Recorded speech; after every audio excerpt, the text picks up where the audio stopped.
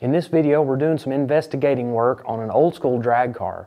It's a 1964 Ford Fairlane, and this thing's been brush painted. It's been sitting in a backyard for years, but we're going to uncover some of that history by stripping off some of the paint that's on the door of this car.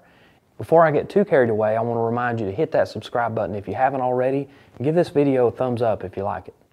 We found this car several years ago. It was down in Soddy Daisy, Tennessee, just a few miles south of us here in Dayton.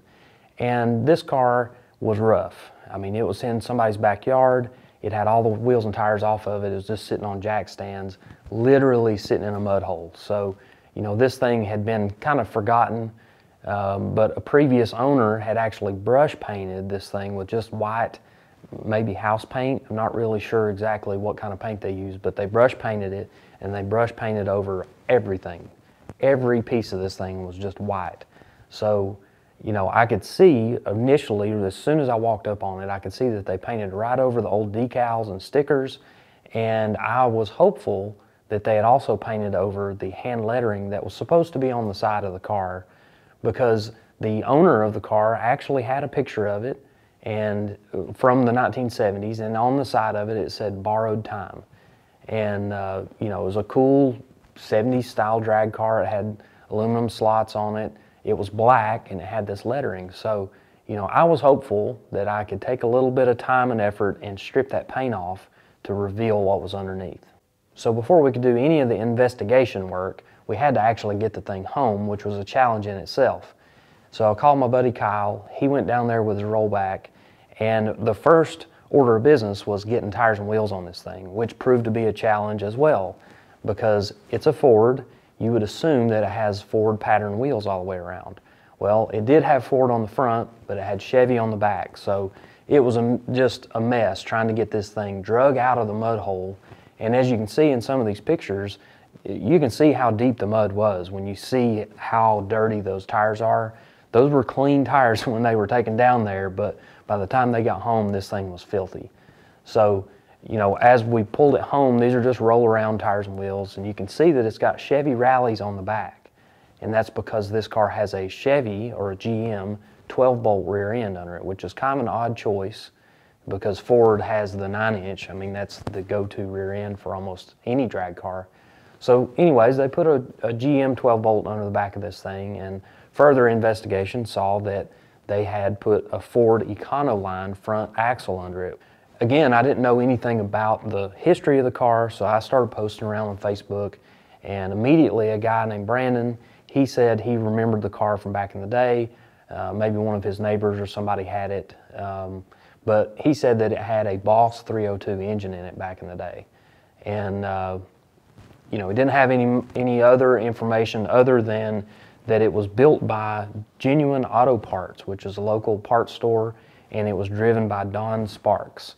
And it would have raced locally, like at Brainerd Optimist Drag Strip, maybe down at Ringgold Drag Strip, also called Drag City.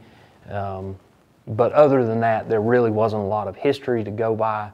There wasn't a lot of pictures to go by other than what the guy gave me, which was a weird pieced together picture that didn't show a whole lot. So I was still hopeful that we could uncover some of that history by stripping that paint off. So I just went to the dollar store and got some oven cleaner and started stripping away at it. So sprayed the oven cleaner on there, and it started lifting and bubbling up that white paint. And then I carefully stripped the white paint off and tried not to disturb what was underneath.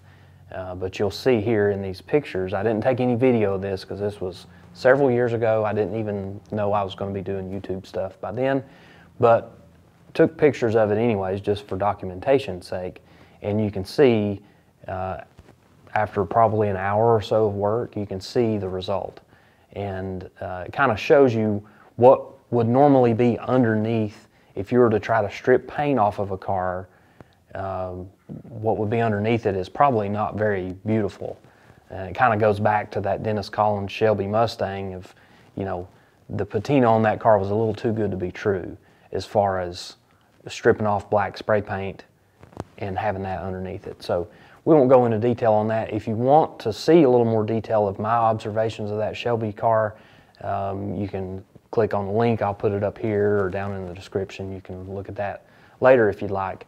But the real purpose of this is this Ford Fairlane, because it was a cool little car, even though it was hacked up, even though it was, hadn't seen any action in probably 40, 45 years, something like that. Still a really neat piece, and it was real cheap. I think I gave $800 for it or something like that. And obviously we spent a little bit of money dragging the thing home. We spent a little bit of money putting some tires and wheels on it. We put these Fenton front runners on there and some just aluminum slots and slicks on the back so that it would fill up that wheel opening, because they were cut way out. So that really helped this thing's appearance. We cleaned up what we could clean. Of course, we didn't strip all of that white paint off to see what was underneath, because that would have been a big, major job. So we didn't do that. But what we did do was make this thing presentable, and a couple months later I put it on the market. I ended up selling it to a guy named Brainerd Dalton. He went on to race with the Southeast Gassers, not with this car, but with another. And eventually he did sell this car to a guy in West Tennessee. So, it's got a future ahead of it. Hopefully it'll get restored to somewhat of its former glory. We're not sure exactly what is going to happen with it as far as restoration goes. But hopefully this thing will always be an old school, nostalgic drag car.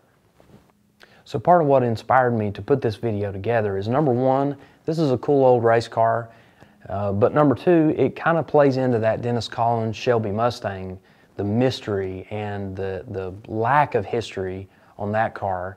It kind of plays into what we did with this Fairlane, because we didn't know a whole lot about it, and 1964 Ford Fairlane could very easily be passed off as a Thunderbolt, because those cars, they're extremely rare, extremely valuable, and they're a little bit hard to document when you consider how race cars evolved through the years. So similar to the Dennis Collins Shelby, that car obviously evolved very quickly as far as having the front end cut off and all that kind of stuff, where all the numbers are gone. This car probably lived a similar life, where it started out as a regular passenger car and got cut up through the years. So, we could have very well believed that it was a Thunderbolt car.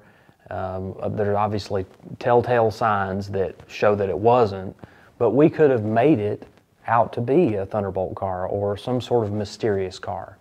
But the reality of the situation is that it was just a regular 64 Ford Fairlane that somebody had cut up and turned into a race car back in the 60s and 70s. So, there wasn't a whole lot of a big story or a big sensational story behind this car. It was just a cool car. And the fact that we were able to strip off some of that paint and show that hand lettering bleeding through, I thought that was cool in itself. So I wanted to show you, especially for some of those guys who commented on the Dennis Collins video that I posted last week, about how you can strip paint off and it will have this beautiful patina. I wanted to show you that I do have experience doing that. I've done it on a couple different cars to try to see what's underneath, and this was a perfect example of that, because it actually had something cool underneath. But you can also see from where I had to strip that off of there and get some abrasive materials, that it did damage the paint underneath. And if we'd done this across the entire car, there's no way that it would have had a beautiful patina. It would have been kind of scratched up and scarred up a little bit from just having to do that level of detail. And I'm not saying that it's not possible. It is possible, especially with spray can paint that's lacquer based. That stuff does come off pretty easily with lacquer thinner. It kind of melts off of there. But in the case of this car, where I have personal experience with it, it wasn't that easy. I probably spent an hour or two just on this little section of the door trying to make it look cool. So, I do have experience with it. I have done this before. I've documented quite a few drag cars through the years, and it's not always as glorious as we want it to be. This particular car, this old Fairlane, that could have been a Thunderbolt. It could have been one of the lost Thunderbolts. It was stashed away in somebody's backyard. It hadn't seen the light of day in who knows how long. It could have been. And when I bought it, I was wishing that it was. But the fact of the matter is that it was a regular Fairlane. It had lived a regular life of just getting beat on at the drag strip, and it had lived a regular life of just being neglected for lots of years. So I wanted to pass that along to you guys. I know you love it when I dig up an old race car, and even when it doesn't have a glorious history, even when there's not national event wins or national records or championships or anything, you know, just the fact that this is the bones of an old race car is cool enough as it is. We don't have to oversell it or overpromise on this car's history. So hope you guys enjoyed it. We'll keep on cranking out this content just as long as we can. We're always digging around for old school drag cars and old hot rods and any history we can get. So stay tuned, hit the subscribe button if you haven't already, and we'll keep following up with new videos every week. Thank you for watching.